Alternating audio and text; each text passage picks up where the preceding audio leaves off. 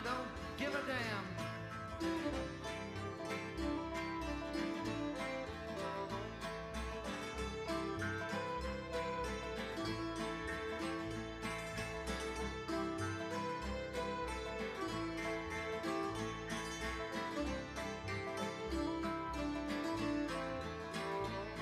I'm a good old rebel, now that's just what I am. For this fair land of freedom, I do not give a damn. I'm glad I fought against it, I only wish we'd won. And I don't want no pardon for anything I've done.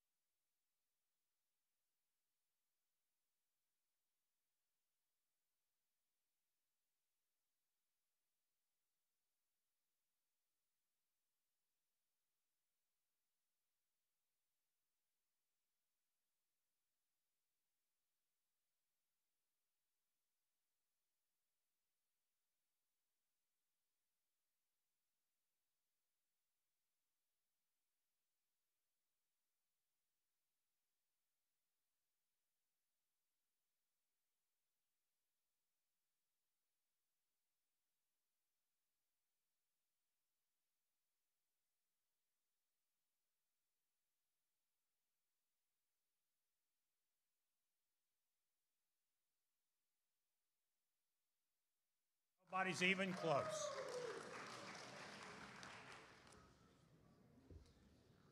Okay, as part of the issue of being a big round table, we need help. If you're interested in helping, see me, see one of the other officers. There's all kinds of roles that you can do. Something that takes an hour of your time, something that takes 2 or 3, or if you want to get on the board, there's plenty of that stuff.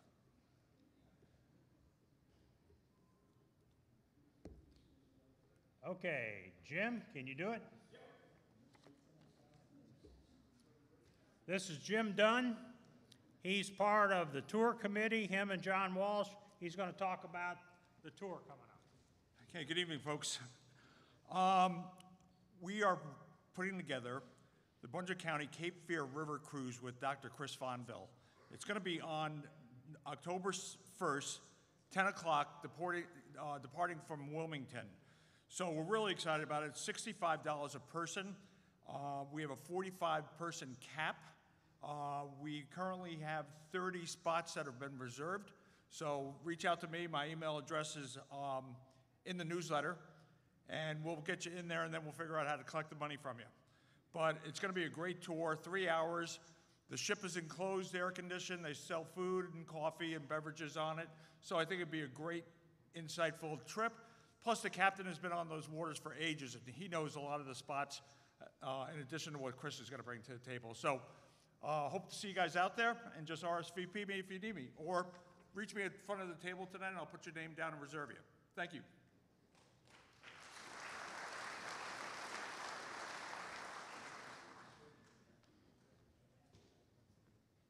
The nice thing about having Chris on a boat, he can't walk you to death.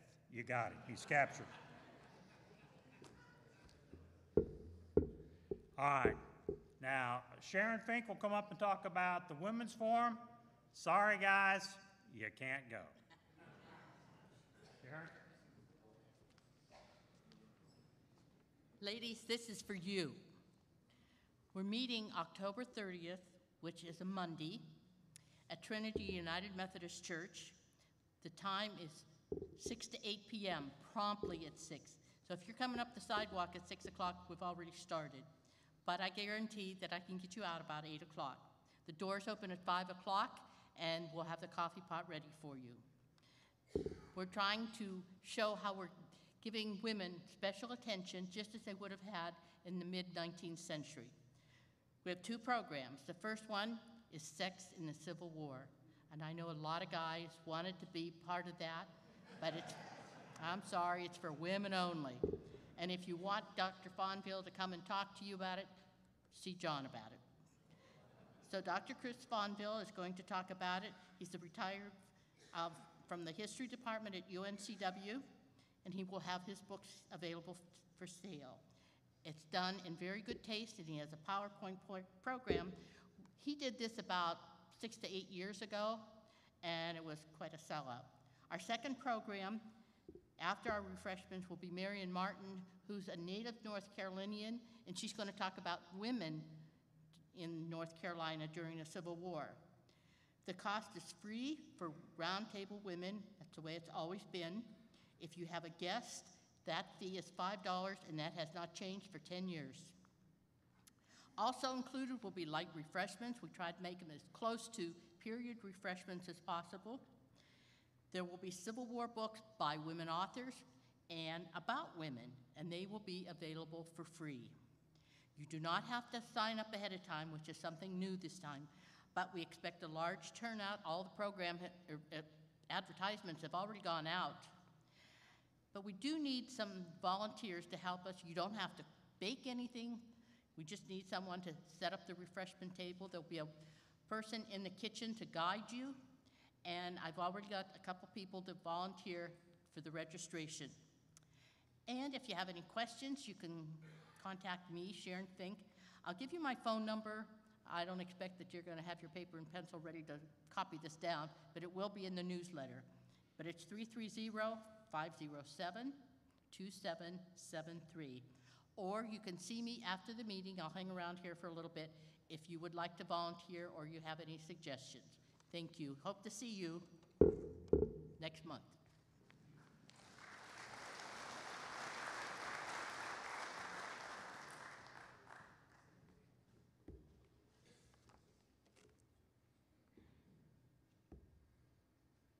Okay, this gives you an idea of some of the speakers. This is just the first half. Got a great group of speakers. You got Newsom that's coming in, brand new guy, young author, written a couple of books. And don't miss the December 5th, the photographic extravaganza. That's unique. Most roundtables don't get it. Gary Alderman, who's part of the Civil War Trust, has been collecting photographs for ages. So that should be a unique program for everybody. Okay, 50-50.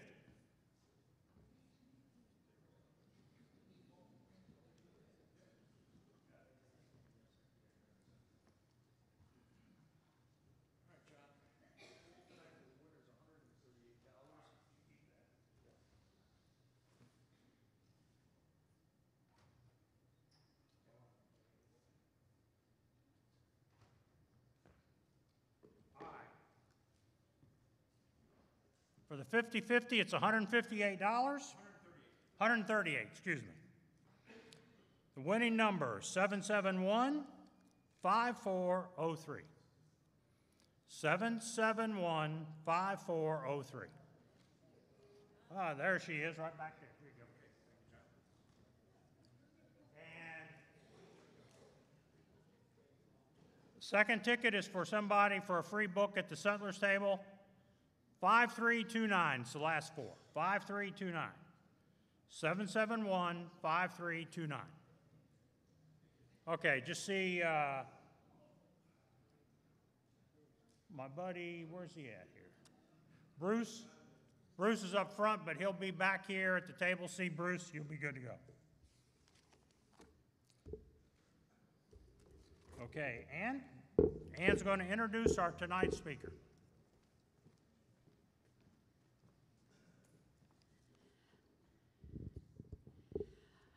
Well, it's really, really nice to see so many of you here tonight, especially after a holiday weekend.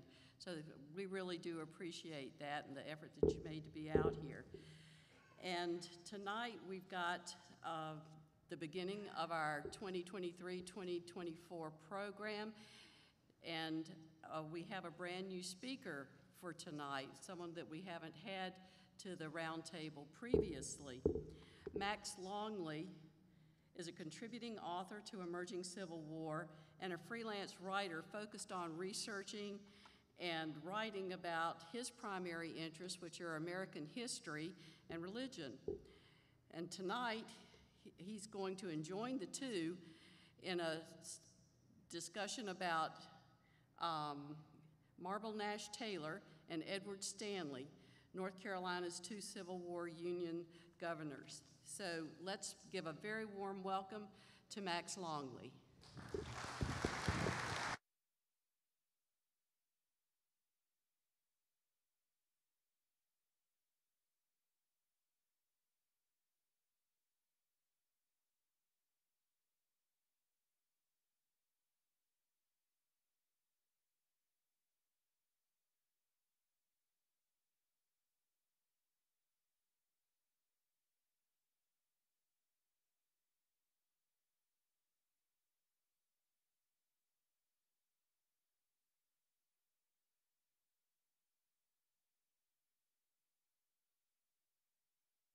Be the governors of North Carolina, loyal to the Union, and trying to rally other Unionists against the Confederacy, when there is a good deal of optimism in the North about perhaps restoring the Tar Heel state to her former American allegiance. So the first of these two governors was Marble Nash Taylor, Methodist minister of Hatteras Island, whose self-proclaimed status as acting governor was bemusedly tolerated by local U.S. troops during the time that the island was a lone U.S. outpost in otherwise Confederate North Carolina. After the Union conquest of much of the coastal area of the state, President Lincoln appointed the other governor, Edward Stanley, a former North Carolina politician and a current Californian, to placate local whites by trying to reinstate the antebellum racial order. But this provoked a backlash among anti-slavery Northerners, so Stanley's governorship was stormy and basically a failure. Lincoln did not replace him after he resigned. So for our first Union governor, Marble Nash Taylor, in order to look to his early years, we have to rely on hostile Confederate newspapers who wrote about him when he defected to the North. So we have to view that with caution. So he was born in Bedford County, Virginia, ran away and became from an apprenticeship there, and went to Franklin County, Virginia. And the Norfolk Daybook would later say that Marble Nash Taylor was committing deeds of darkness of unspecified nature, although I couldn't find other confirmation of that, and there is some evidence to the contrary that he was not doing deeds of darkness. Now, the Richmond Whig at the same time in 1861 or 62 praises Taylor with faint damns, saying that his father was worthless, but that he, Taylor, showed diligence in his studies and was promising. He was tutored by an educator named Morgan Kloss, who later came to North Carolina, as did Taylor. All right.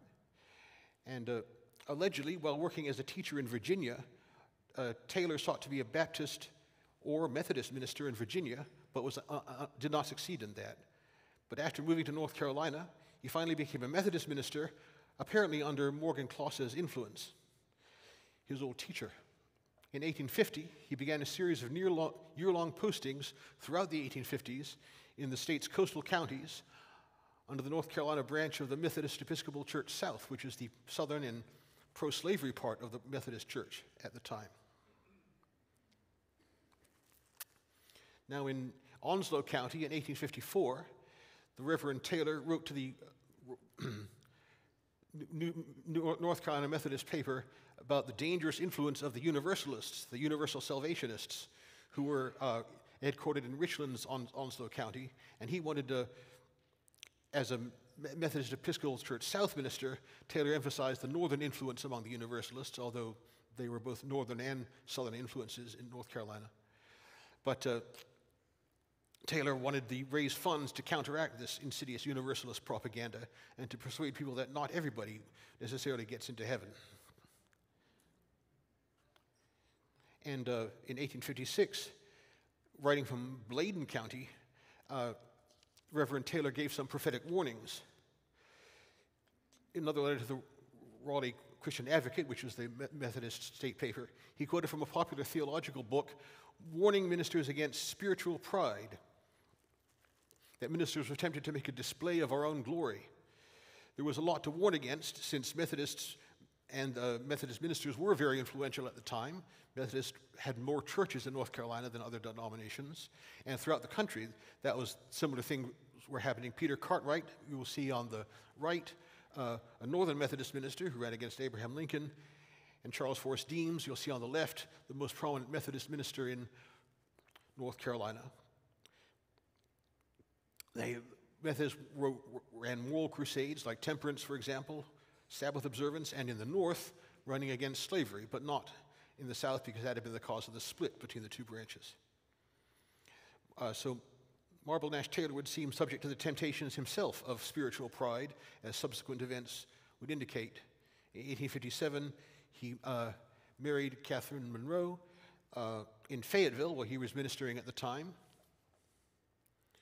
And also, apparently from his in-laws, he did acquire a property in Robeson County with about 8 slaves. Now, in early 1861, Reverend Taylor was assigned to Hatteras Island.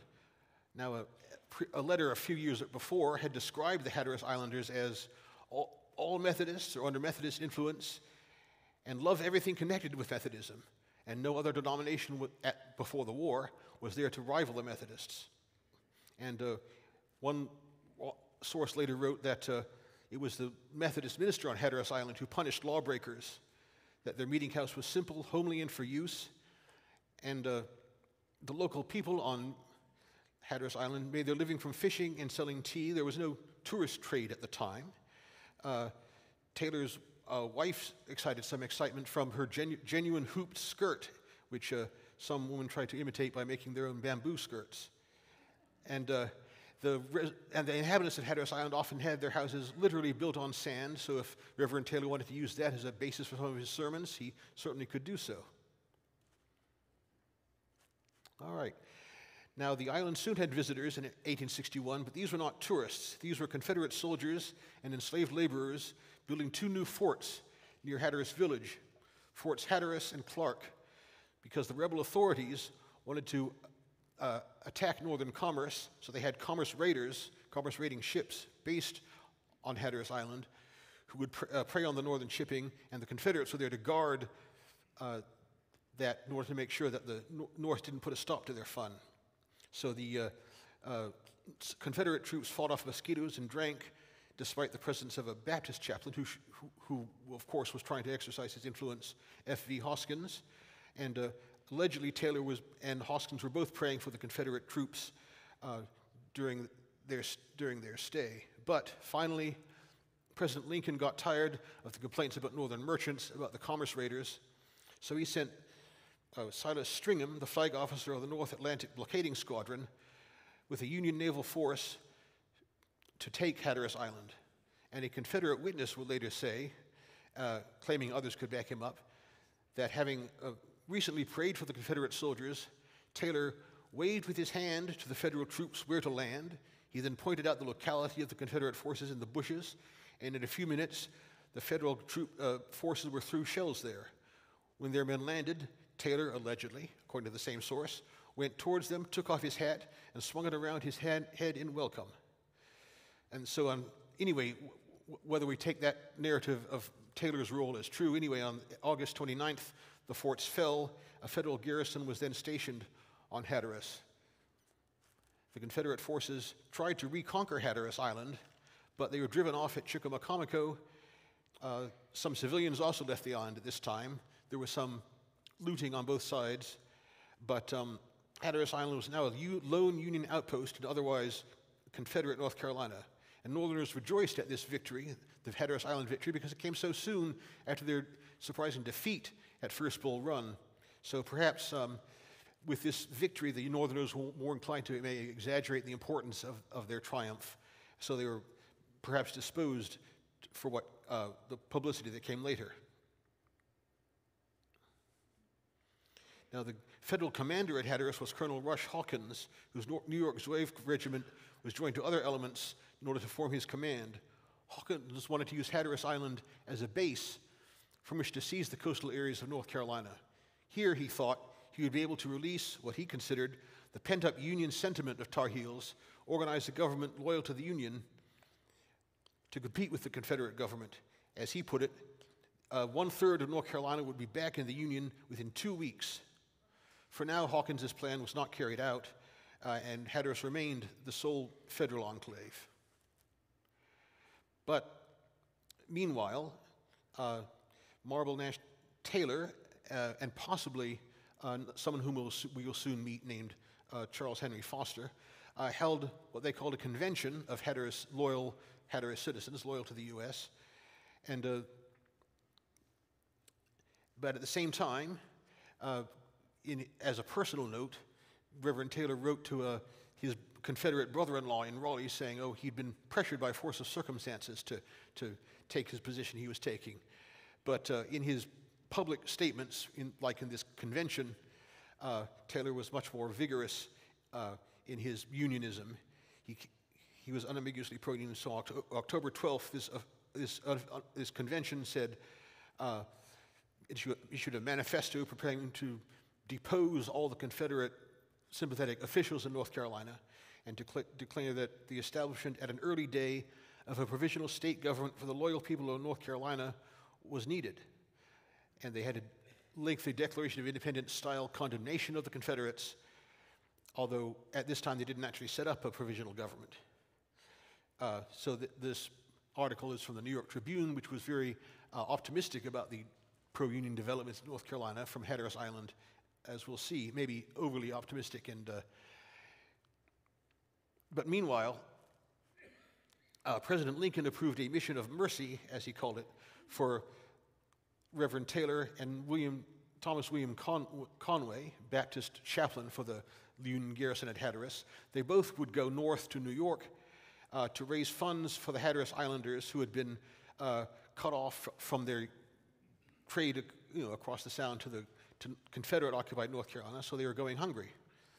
So a packed meeting at New York City's Cooper Union Institute is addressed by many prominent men, and we'll meet two of them later, Ambrose Burnside and Francis Lieber. Taylor receives thunderous applause as he describes his people's loyalty and the suffering that they have to endure because of it. Reverend Taylor is even promised extra time to speak if he needs it, time which was taken away from other speakers. So if ever a minister needed to remember the warning against spiritual pride, it was now. Reverend Taylor, a small-town preacher, being applauded at a mass meeting at America's metropolis. So they raised some funds at this meeting, administered by a committee of distinguished New Yorkers, including Teddy Roosevelt's father. And meanwhile, the inhabitants themselves at Hatteras Island were beginning to make some of their own money, working for the Union troops, selling to them. So that crisis of impending potential impending starvation was averted. Meanwhile, however, we need to introduce another character to our drama, Charles Henry Foster, who would be something of a bad influence on Marble Nash Taylor. Before the war, Foster went from being a Maine abolitionist to being a pro-slavery newspaper editor in Virginia and North Carolina. Then, as the war started, Foster went back to supporting the northern side. In mid-1861, from the safety of Union lines, Foster wrote fake news dispatches, as we would call them, claiming to come from Confederate-occupied North Carolina and giving, courageous missives about how they were really pro-Union and just waiting for a chance to prove it, and maybe how Foster himself could get a regiment or a congressional seat as a representative of this Union sentiment. But the New York Tribune was very influential, and so its editor, Horace Greeley, seems to have believed these tall tales, which were widely promulgated. And Foster now moved to Hatteras Island himself after the Union took it over, so that he could promote his schemes.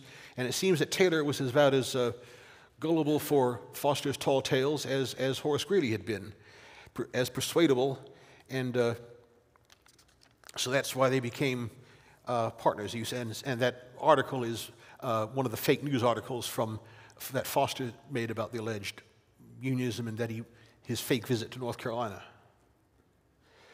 Now, Foster had gone to New York with Taylor on that mission of mercy that I've described, the relief mission, but Foster had focused on getting signatures from expatriate North Carolinians in New York in supporting the idea of a Union government, a pro-Union government in North Carolina.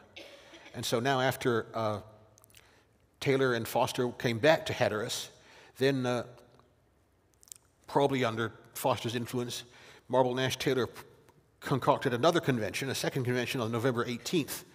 This was basically like 6 or 8 people, including Foster and Taylor, but again, in places like the New York Tribune, this was basically broadcast as a great grand Unionist convention for the state.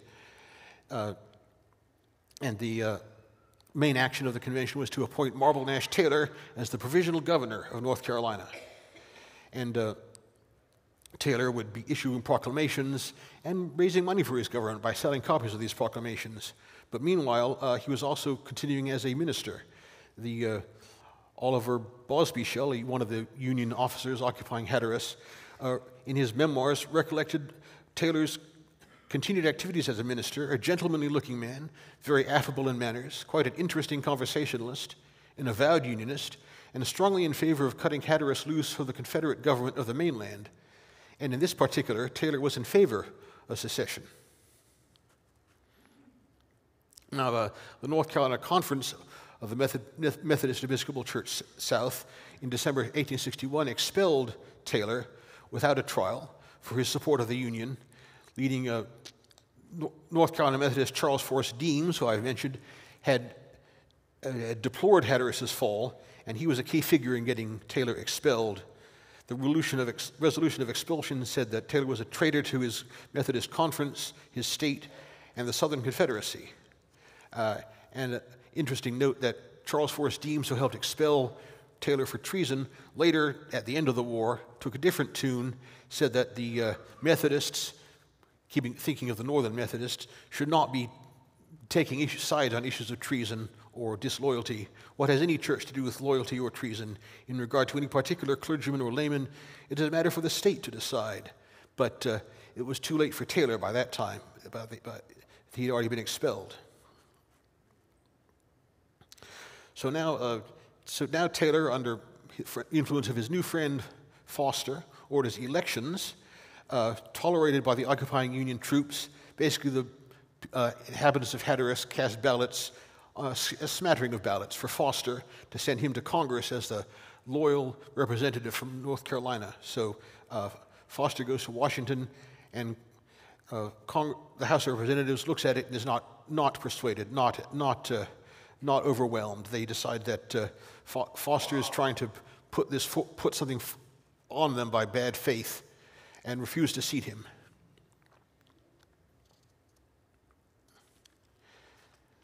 Meanwhile, in early 1862, General Ambrose Burnside, who we've seen as a speaker at the Hatteras Relief Rally in Cooper Union, he led a Union invasion launched from Hatteras Island of much of the rest of coastal North Carolina. They took Roanoke Island, New Bern, Morehead City, Beaufort, Elizabeth City, and North Carolina's Washington.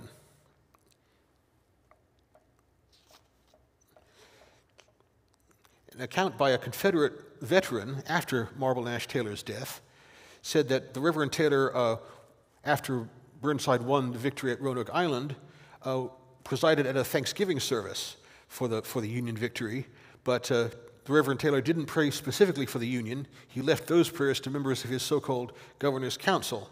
And according to this posthumous report about Taylor, Taylor reportedly justified his ambiguous attitude by saying he had friends on both sides. So we have accounts of him being more ambiguous than his public statements indicated. So what credit we to give to these accounts, bearing in mind they were somewhat later. So this is the last we hear of Taylor during the Civil War. He may have left the island. A history by the Methodist Episcopal Church South of the Methodism on Hatteras mentions two other ministers, not Taylor, as serving as being faithful preachers serving the island. So where Taylor went during the Civil War, not sure. The Confederates wanted to publish notices that they were going to seize his property, but they didn't know where he was either. His Robeson County property that I've mentioned. Now, in Union-occupied coastal North Carolina, of course, the political situation was in flux by April 1862. Fugitives from slavery were fleeing the Confederate parts of the state. There was a freemen's colony on Roanoke, but how could the Union help these black inhabitants without alienating the local whites who were still attached to their racial prejudices and so forth? The North still had hopes of rallying the loyal whites, returning them to their U.S. allegiance, and the whites in coastal North Carolina were mercurial, some shifting from the Confederate to Union sympathies and then back again, depending on the fortunes of the war. So could this loyalty be solidified? Could it be consolidated? So as Taylor recedes into the background, President Lincoln appoints one Edward Stanley as the military governor of North Carolina. This is at a time when Lincoln is appointing military governors for Tennessee, Louisiana, and Arkansas. He's thinking to try the same thing with North Carolina, since these are all Union-occupied areas. The idea being to mobilize loyal white sentiment for the Union, and two of Edward Stanley's friends, William Seward, Secretary of State, Reverend E. Johnson, a Maryland War Democrat, recommended Stanley, Californian and former North Carolina politician, for Lincoln's attention. So Lincoln decides to give him a try. So although the Union policy towards slavery was still in flux, so Stanley was a move in the favor of keeping the status quo, while at the same time in 1862 there were other motions toward the other direction. So let's take a look at Edward Stanley, starting with his father, John Stanley. So now stop me if you've heard this one before. A founding father, a signer of the Constitution, is killed by another politician in a duel. Founding father in question is Richard Dobbs Speight of North Carolina, and the politician who killed him was John Stanley of North Carolina, Edward Stanley's father. So despite or because of his dueling propensities, John Stanley went on to a distinguished political career. Only Speight's relatives objected. The Stanleys were often involved in duels or near duels. For instance, two of John's brothers, Edward Stanley's uncles, were killed in duels. But John Stanley, who had been victorious in his duel, rose to Speaker of the U.S. House, which was then called, of the North Carolina House of Representatives, which was then called the House of Commons. So John Stanley dies in 1833. Following in his father's footsteps, Edward Stanley, the most promising of John Stanley's sons, rose in North Carolina politics associated with the New Bern, Washington, North Carolina area, the area that's later going to get occupied by the federal government. He rises as a Whig in these areas. He served some time as a Speaker of the North Carolina House of Commons, and that's sandwiched in between a couple of terms in Congress as a Whig. So as a Whig pro-union congressman, Edward Stanley was zealous nationalist, promoting an active federal government. This is during the 1850 controversies over the compromises and so forth, and the early 1850s. Personally anti-slavery, as he confided in a private letter, Stanley nevertheless defended Southern slavery in public, especially against Northern attack. He opposed the Wilmot Proviso, which would have kept slavery out of the conquered Mexican territories. He defended Northern Whigs against accusations of abolitionism. His vision was of a united country, putting slavery aside and cooperating North and South together on common goals, like infrastructure projects. Stanley expressed confidence that the North would do justice to the South, that is, preserve slavery, that is, which is his version of justice. Stanley's opponents were the Southern rights crowd, who didn't trust the North to protect slavery and increasingly threatened secession. Stanley largely stood for the 1850 Compromise, including the admission of California as a free state, and he opposed the threats of secession that were increasing. So because of this conflict between Stanley and the Southern rights crowd, one of the Southern rights congressmen, Samuel W. Inge, of Democrat of Alabama, baited Stanley, accused him of not doing enough for Southern interests. Stanley said Inge had little sense and less charity. Inge called Stanley a blackguard. Stanley said Inge was the blackguard and denounced noisy traders who seek the applause of the grog shops. So we might see where this is going. Inge challenged Stanley to a duel, and Stanley accepted. And Jefferson Davis was Inge's second, because they're both strong Southern rights people, so they kind of stuck together. Inge and Stanley harmlessly exchanged shots and patched matters up. And this was America's last duel based on congressional debates, the last congressional duel. So Stanley lived up to his family's reputation. But in 1853, running a bit low on money through his political activities, Stanley moves to California, not to mine for gold in the gold rush, but to mine for legal clients. And he built up a good civic and legal reputation over the next 4 years. And so the Republican Party, which was just finding its feet in California in 1857, nominated Stanley for governor of California. Stanley denounced slavery, condemned the Dred Scott decision, and the repeal of the Missouri Compromise. He didn't want to meddle with slavery in the South, but he wanted the West kept free of slavery so that white settlers could flourish there without competing with slave labor. But the overwhelming victor in the election was the guy at the top of the slide, which is John B. Weller, the pro-slavery Democrat. So, by 1862, Stanley is called again from private life by President Lincoln himself, this time not to be governor of California, but to be military governor of North Carolina. And so his first trip is to Washington, D.C. to consult with Lincoln. So he goes down the California coast across Panama, which didn't have a canal at the time. He just had to cross the land part. Then up to New York, and then to consult with Lincoln about whether he would become the military governor of what amounted to his old congressional district, the Union-occupied territory of North Carolina.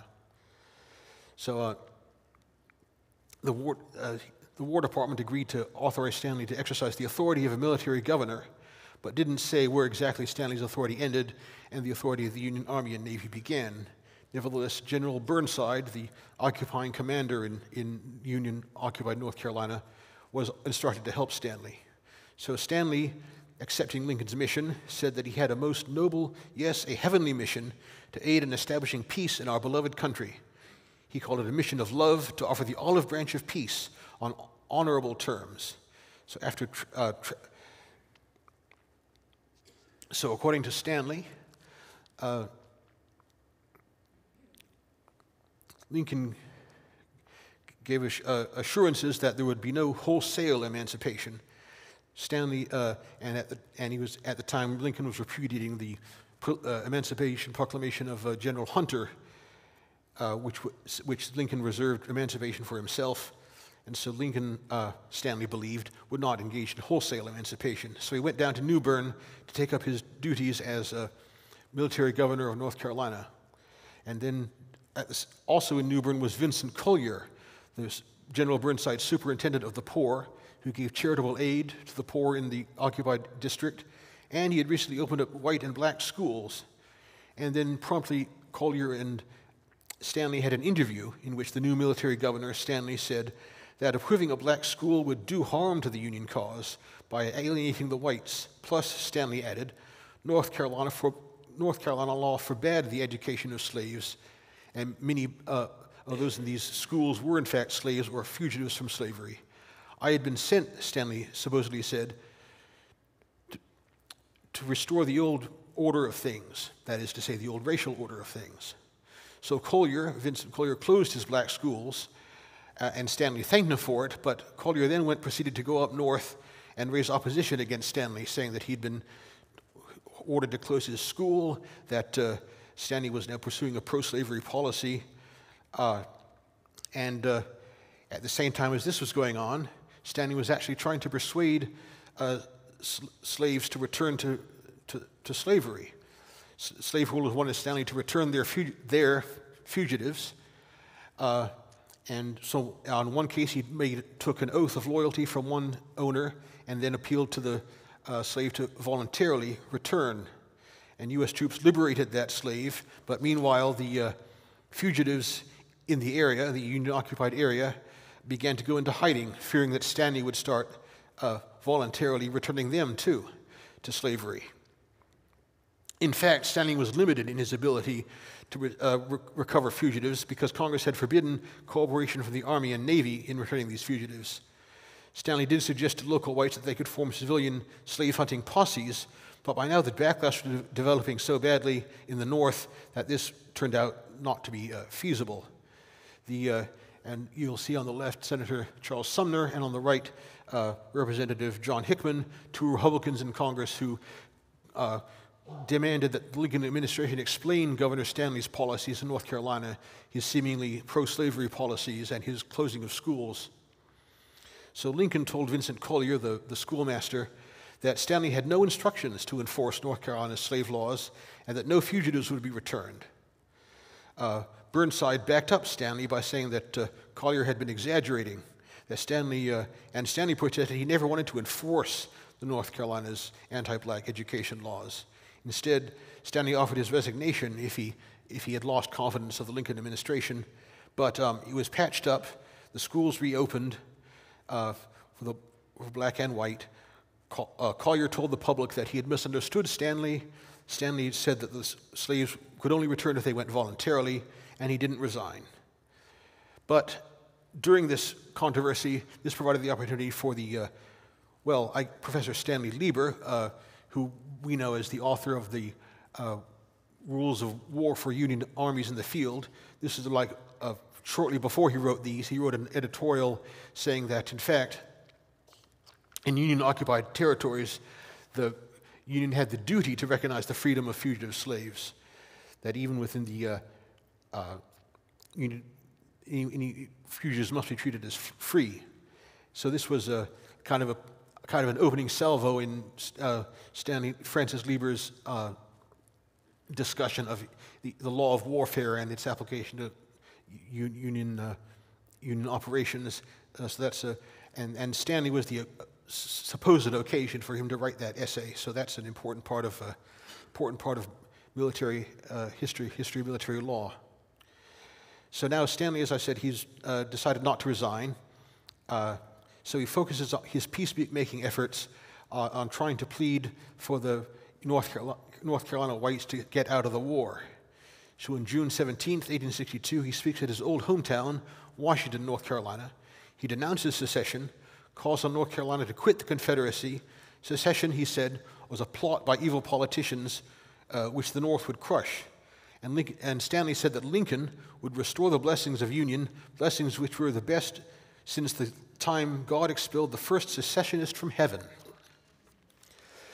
So Stanley's advice was give up promptly or lose your slaves. In 12 months more, said Stanley, there would be no room in North Carolina for a slave's foot. Stanley even tried to correspond with his old Whig colleagues in Confederate-occupied Raleigh, but he was rebuffed. Naturally, the Confederate authorities didn't recognize him as governor, and they treated him as a renegade. But nevertheless, Stanley optimistically told Lincoln that North Carolina would be willing to leave the war and approve a gradual emancipation policy. There was even Confederate fears that Stanley had agents in this Confederate parts of North Carolina to bring North Carolina out of the war. And as other part of his policy to help promote Union sentiment in the U.S.-occupied areas of North Carolina, he's tried to relax the naval blockade which the Navy had imposed on coastwise trade, and he tried to allow more commerce among North Carolina coastal cities and even abroad. But here he met resistance from the Navy. Once again, he offered his resignation. Once again, as military governor, once again, he decided not to resign. And he tries to liberalize freedom of movement within the interior of his district. And he also responds to reports of depredations by Union troops. And according to his version, according to Stanley's version of events, there was scarcely a day in which I was not called upon to interpose in behalf of some poor Negro treated inhumanely by some abolition soldier. That's his version. Now, Burnside, meanwhile, was transferred out of commanding the occupation in North Carolina to moving to Virginia and his dubious fame there. And he was replaced by General John Foster, not the same person as Charles Henry Foster, was General John Foster, the new occupation general. So now, he had talked again to Lincoln in Washington, D.C., the national capital, and shortly after the Emancipation Proclamation came out, he wanted to find some loophole. Lincoln said that he had been pressured into it because the Northern radicals would have cut off support for the war if there had been no Emancipation Proclamation. But Stanley he was hoping that by preserving slavery in North Carolina, or at least the Union part of it, he could still appease the white population. And so there was a loophole that by organizing congressional elections, sending a loyal congressional delegation to Washington, D.C., then that would allow that loyal part of North Carolina to keep its slaves. But the dilemma here was that the candidate most likely to win the congressional election was Charles Henry Foster, who we've met before with his machinations with Marble Nash Taylor. And Charles Henry Foster was busy recruiting poor whites for the Union regiments and eventually commanding one himself. And Foster's platform was freeing the slaves, maybe sending them away, leaving room for free white labor to take its place. Stanley thought that this free labor movement was wicked and run by bad men. So he delayed holding a congressional election until January 1st, 1863, the day of the final Emancipation Proclamation. So it turned out that the slaves were decreed liberated throughout North Carolina by the final proclamation. No exempt districts. But also Stanley did manage to get his own personal candidate, Jennings Piggott, to win the congressional election, but the House rejected Piggott as not enough. They had not enough voters in the district, the Union-occupied territory, and Piggott didn't even live in North Carolina to begin with. So that was another failed initiative on Stanley's part. So after the Emancipation Proclamation, the upshot was that the slaves in all of North Carolina were to be free. Black soldiers were to be recruited. This was all against what Stanley thought would conciliate the whites, and he said that this would... So Stanley submitted his resignation on January the 15th. He said that this Emancipation Proclamation crushes all hopes of making peace by any conciliatory measures. He foresaw direful calamities to the slaves as well as whites. So Stanley hung on for just over a month longer, until early March 1863, protesting both the Confederate depredations on North Carolina civilians and Union depredations. So after he left North Carolina in 1863, Stanley went back to California, and facing public criticism for his alleged pro-slavery policies in North Carolina, he wrote a defense of his course as military governor. And then after the war, he became a supporter of Andrew Johnson's Reconstruction policy.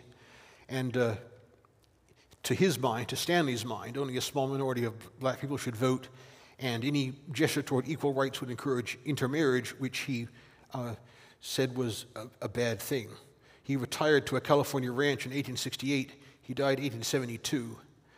But now we can turn back briefly to Marble Nash Taylor, pick him up again. He first comes up again in 1868.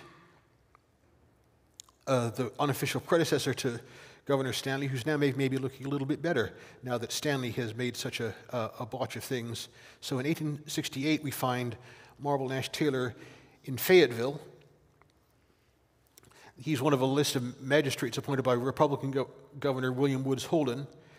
And Taylor gave many speeches for the Republican Party and presided at local party conventions. Perhaps as a reward for this, he was appointed superintendent of the Cumberland County Fayetteville poorhouse. One night, the Ku Klux Klan visited his house, chafed his mule or horse, and someone, probably in the Klan, sent him a death threat. So Marble Nash Taylor had evolved from actually being a slaveholder in Robeson County to being a target of the Klan.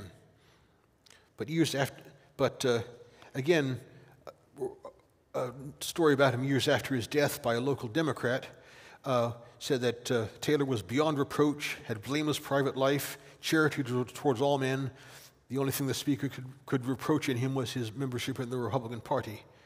Now, maybe Stanley wasn't entirely that awesome, because he did, after losing his job at the poorhouse, he did brawl, had a fight with one of his in-laws, perhaps as part of a squabble which reached the courts. In 1877, Marble Nash Taylor and his wife were confirmed in the Episcopal Church by Bishop Theodore Lyman, who was sympathetic to Methodism. So, but what else he was doing during the 1870s is not clear. In 1880, Marble Nash Taylor moves to Moore County, North Carolina. His wife, Catherine, apparently was dead, and so it seems were his religious faith. He picked up the reputation of an infidel among his neighbors. He also struck neighbors as fairly melancholy. Now he's a fruit tree salesman and not a minister. He's not very communicative about his past, but he did say he'd been forced by circumstances into the pro-union position he had taken in 1861. This is somewhat like what he'd said, reported to have said before.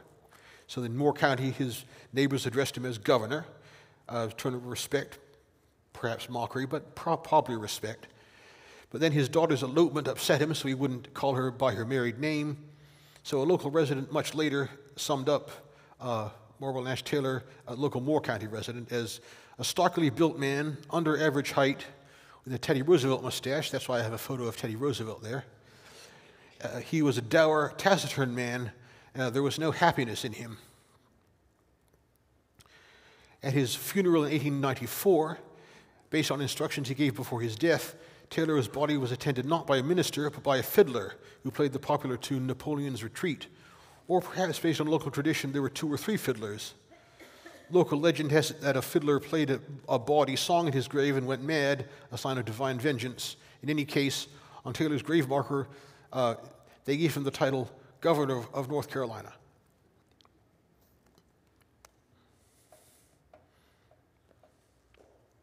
All right? Those are my remarks.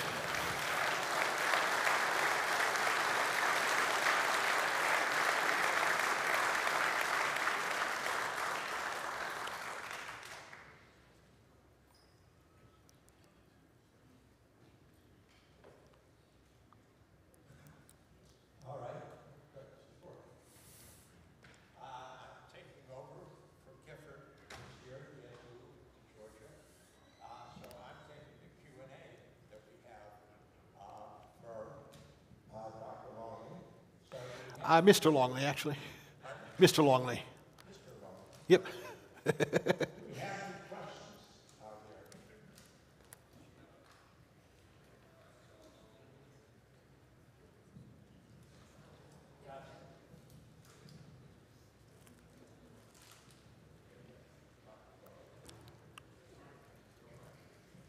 These weren't the only attempts by Lincoln to establish Northerners, governors in states. For example, Hay was part of the disastrous attempt in Florida.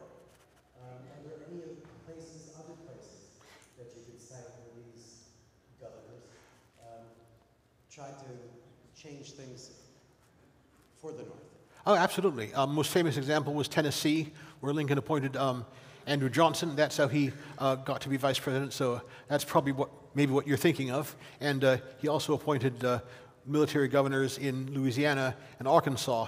I haven't done as much research on those two states, but definitely in Tennessee, Andrew Johnson had a bit better of a record, or is considered to have a bit better of a record than Stanley, which is why he ended up as vice president.